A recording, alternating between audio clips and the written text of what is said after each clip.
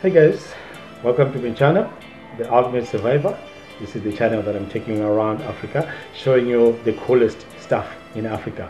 Talking about tourism, we talk about wildlife and nature, and also the conservation in Africa. We talk about the cultures of Africa, and we're showing you around the places in Africa and the places that you can consider visiting in Africa. So this is a very good place for you if you want to visit Africa. If you are here in Africa, you want to learn more stuff that happens in your continent, this is the channel to stick around and to follow all the time. Each and every day we drop new videos that are valuable with valuable information that you need to know. So today we are talking about the mammals that are called the ungulates. The mammals that are called the ungulates. What are ungulates? What are ungulates? That's a question. So if you're new to this channel, don't forget to subscribe to the channel. When you subscribe, activate the notification bell so that when a new video is released, you are notified automatically. So this is the channel that you need to subscribe to. And also when you're watching our videos, if you are making sense, don't forget to give us a like. That like will promote our channel a lot, and then that will help us a lot to grow. So please help us to grow, help us to reach so many people with the valuable information and the messages that comes from Africa. So as we are talking about the ungulates, I said earlier on that the ungulates, we have two types of ungulates. The ones that are called the Perissodactyls, the ones with the odd toes. They have odd toes. We know the odd number 1, 3, 5. So it depends with the number of toes that they have. So the Perissodactyls have got odd toes. Then another group of ungulates is called the artiodactyls. The artiodactyls. These ones have got the even toes, 2, 4, 6, depending on the number of toes. So we are grouping these mammals according to their orders and families. So which families fall under the Perissodactyls? Which families or which orders fall under the family Perissodactyls?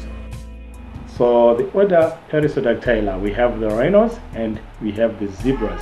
So the rhinos fall under the family RHINOCEROTIDAE and the zebras fall under the family EQUIDAE. So the rhinos have got 3 toes on each and every leg, and the zebras have got only 1 toe on each and every leg. So these are the toes that they use to balance with when they tiptoe as they walk around. So we are going to talk about the rhinos, whereby we are starting with the black rhino. The black rhino that is called the hook-lipped rhino because of its upper lip. It's hook shaped like this because of the adaptation of its feeding habit. It feeds mainly on the branches of the trees and the twigs and the leaves. So when it's feeding, the way they cut their food, they use mostly the upper lip. So that's why the upper lip is hooked like that. So we call this rhino the hook-lipped or the black rhino or the Diceros bicornis. So that's the scientific name, Diceros bicornis. So this rhino actually gives birth to only 1 young one. Anytime throughout the year, they don't have a peak season. But normally, most of the animals will love to give birth during the winter months where there is green and fresh food that they can always teach their young ones to feed on. So they give birth to only 1 young one. So this is done after a gestation period of about 15 to 16 months. And these animals can live up to about 40 years in the world. This is the black rhino. And most of the times, the females tend to be larger than the males. This is the black rhino. Then we go on to the white rhino. The white rhino, the one that we call the square-lipped rhino. It has got wide lips because of the adaptation to grazing. This one is a grazer. It feeds mainly on the vegetation matter on the ground, the grasses and the other herbs that are found on the ground. So it is like a lawn mower. It cuts the grass. It's actually like a cut it short, and it prefers the shorter grass like the Themeda and the Panicum grasses. So these are the grazers, the square-lipped, the white rhino.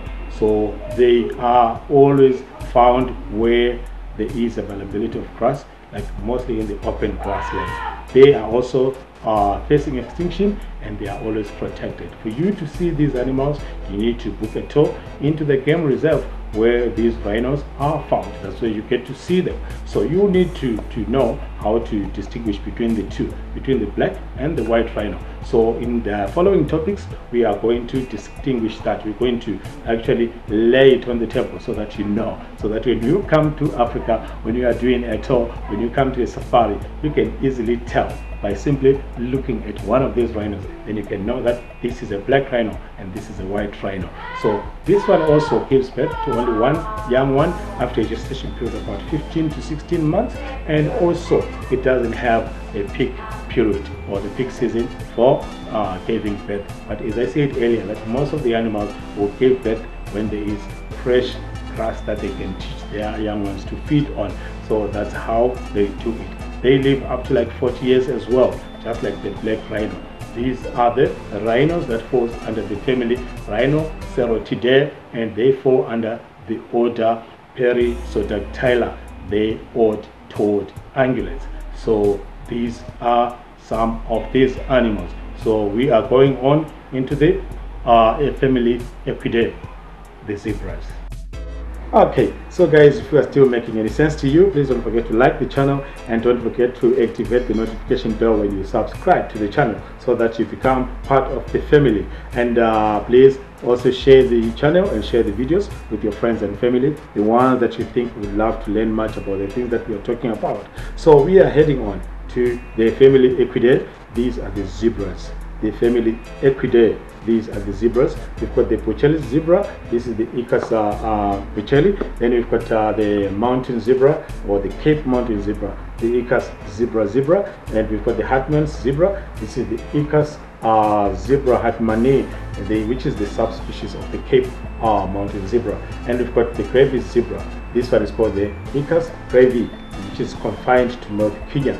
So all these zebras will give birth to only one young one after a gestation period of about 360 to 390 days. Mostly is during the winter months where there is green grass. So what happens with these zebras in the wild? When they give birth to a young one, in most cases, another male zebra will just come in and then he will try to kill the foals that he found in the family so that he makes his own babies. So they kill the fowls that do not belong to them so that they make their own. So in most cases, we find the female zebras fighting the intruder or the new males who comes into the family because they will be trying to stop him from killing the fowls that they have already.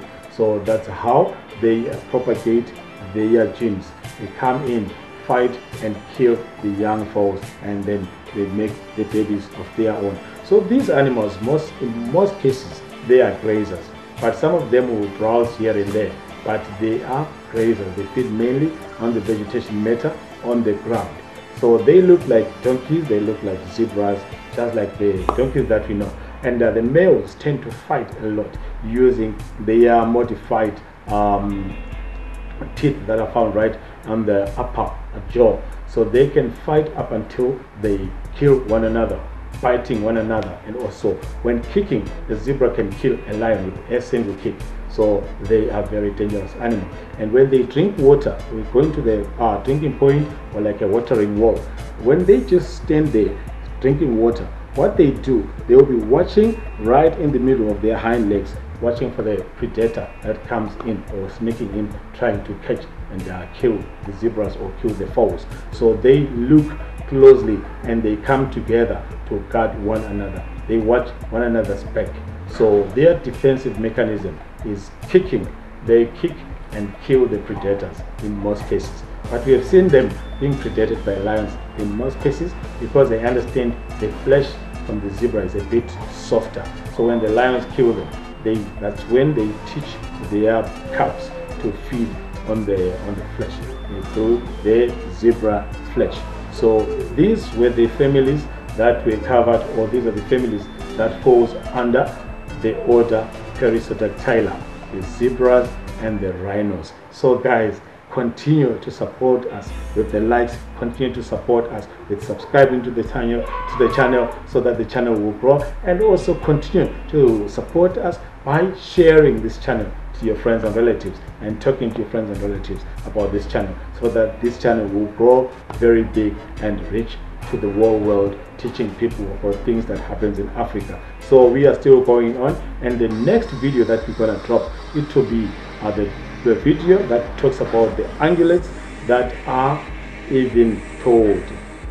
This one is a wider one, this one is a broader one, because it includes all the zebras, all the giraffes, it includes all the antelopes that you know. They are all even told ungulates. So it's a wider one, and you have to listen and watch closely, and you have to follow it all the time. So whenever we drop a new video, if that bell icon is activated, we'll make sure that we notify you. So please press up and walk with us this journey. For me, the ultimate survivor. Love you guys.